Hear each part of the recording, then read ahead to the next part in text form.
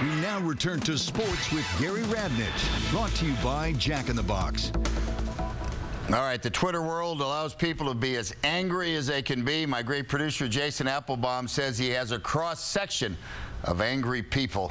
Here we go, number one. Hey, Gary. Some of the 49ers were upset about Kaepernick wearing a Dolphins hat. What do you think about this? I'm more interested, young man. How much for your hair? Cute. Oh, wasn't that's some hair. That is a head of hair. That's some hair. But anyway, what was the question? Oh, Kaepernick with a hat.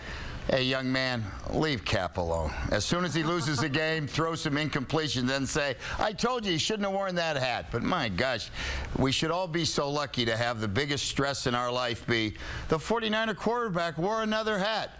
But man, speaking of hat, you got something on your head, young fella, to be very proud of. Number two. Hey, Gary, do you think Rivera deserves to be named MVP of the All-Stars? Yeah, especially on a night like that, young lady, where there was no real one offensive blow that won the game. No one hit a home run. There was no key RBI. The ceremony was fantastic. I mean, he walked out.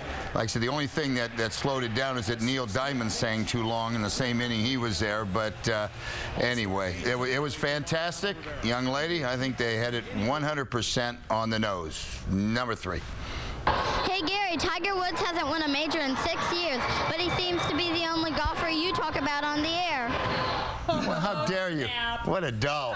Well, you know why? Because that's the only golfer that you know, young lady. That's not true. You don't know Ernie Els. You don't know that. No, I think I'm right. Okay, number four. That girl was cute. Hey, Gary, in the recent trades, how do you rank the Warriors in the Western Conference? Number 2.5. Those were a lot of great kids, though. They weren't that angry.